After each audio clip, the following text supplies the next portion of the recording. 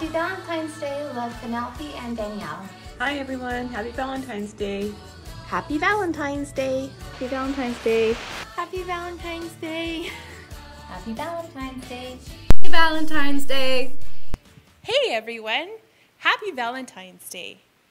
How many of you are giving Valentines with messages like some of these to everyone? Let's take a look. Here's a fancy one that says, "Your tops." It's a Triceratops.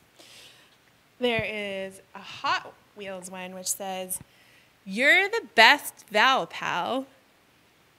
And one more. Most of you will know who this is. "You are amazing, Valentine." Now, let me ask you this. How many of you mean the words on every card you give to everyone in your class? Don't worry. I'm not going to make you feel guilty about not feeling like loving everyone. Although, Jesus does say that's important. Remember in our last unit of Sunday school, we had Decker the Crab as our Bible memory buddy. And he helped us remember that Jesus loves everyone. And we all replied with, "Thank you, Jesus." Let's try that all together. Jesus loves everyone. Thank you, Jesus. Great job. All right, today we are going to learn more about the difference between saying, "I love you," and truly loving someone. Love isn't just nice words, it's also actions. Love is mom or dad making your lunch every day. It's calling a friend who had a bad day just to talk to them. Or it's bringing your brother or sister or anyone else in your home their favorite things when they're sick in bed. Love is not just saying you love someone, but putting those words into action. Today, as we celebrate a day of love, let's think about how Jesus showed love and ask God how you can show love to your family, your friends, and every classmate you have. Let's make sure everyone sees our actions that Jesus loves them, because Jesus loves everyone. Thank you, Jesus. And speaking of Jesus loving everyone, let's say our Bible memory verse, which we learned with Decker. Love each other just as I have loved you. You should love each other. And that verse was from the book of John, chapter 13, verse 34. How many of you get candy hearts for Valentine's? Their candy hearts are covered in words of love. Love is more than words, right? We need to put our love into action. And speaking of action, we are going to have a fun, action-packed game happening. We're going to have 2 contestants, and they are going to get a certain amount of time to lick some candy hearts and stick them on their face. What doesn't sound fun about that, right? Okay, let's get started. Let me introduce our 2 contestants. First, I want to introduce Judy. And next contestant is Mr. Stephen Twomley. Contestants, are you ready? Yes. On the count of 3, start licking. 1, 2, 3, go.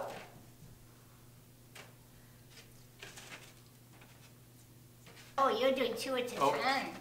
Oh yeah, that's a good point actually. Oh, I shouldn't have said that. Do you have any on your nose yet? No. They keep falling. They kind of taste gross. I think they're delicious. Maybe I should get some. You look cute, Steve. Oh, thanks. You look delightful. Oh, I almost stacked one on top of the other. That's Julia, cheating. I feel like you have a clear advantage here because I have less face space than you because of my beard. I feel like I have a nose piercing.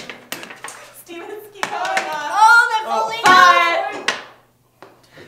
falling Okay, how many do I have? Steven, 1, 2, 3, 4, 5, 6. 6. Judy, And probably 10 that dropped. Mine are dropping 1, off. 2, 3, 4, 5, 6, 7, 8, 9, 10, 11. plus the 2 that fell off. Plus 2, that would be 13. Woo, good game. I guess I lost again. Do we get to eat them now? You are more than welcome to eat them. Judy, our reigning champ. Oh, Starburst no. and chocolate. Thank you. Is this- Steven, just Wow. because you're awesome. Participation. Yes. I can't wait for the next game. Same here. See you at St. Patrick's Day. Where the grease cream will be great. Bring it on. Thanks so much, Judy and Steven. You guys are awesome. That was pretty fun. Jesus never celebrated Valentine's Day in the Bible, but he showed us what true love looked like over and over and over again. So today we're going to talk about a time when Jesus did something out of pure love for the men that he called to be his disciples. Now we're talking about the Passover feast. And Jesus got up from the table and he actually washed his disciples' feet. Now, washing of the feet was a gross, dirty job. Servants did it, but it was necessary and important. The people in Bible times, they walked around everywhere in open sandals.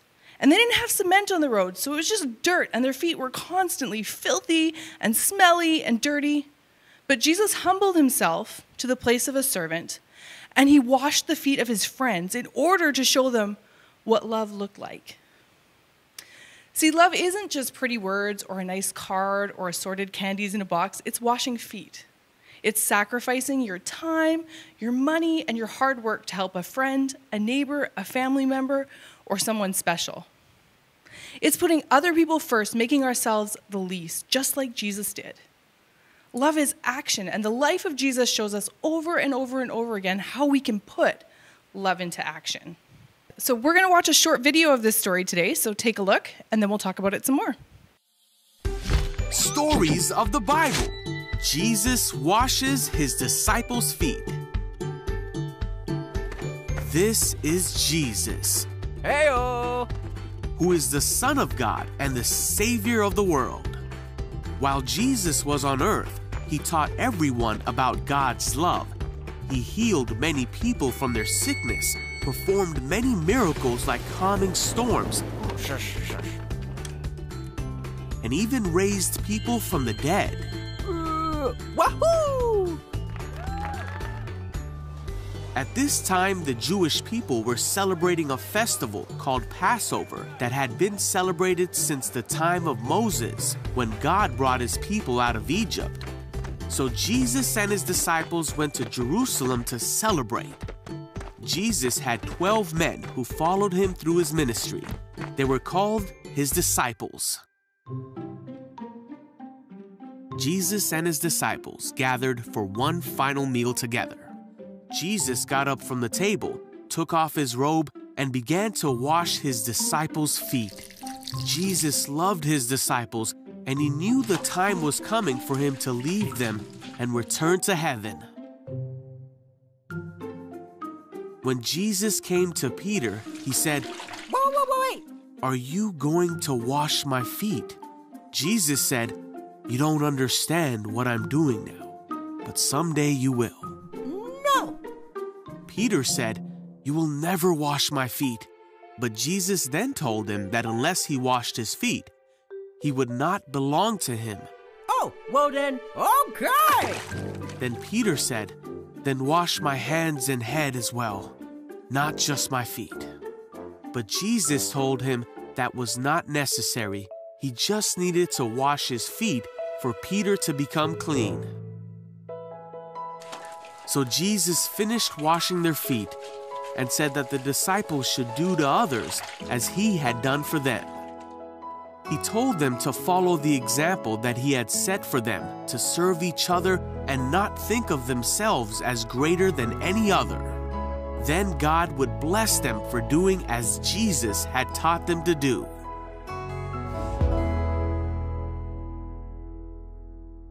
Jesus' act of love is even more remarkable when we know what Jesus knew at that very moment.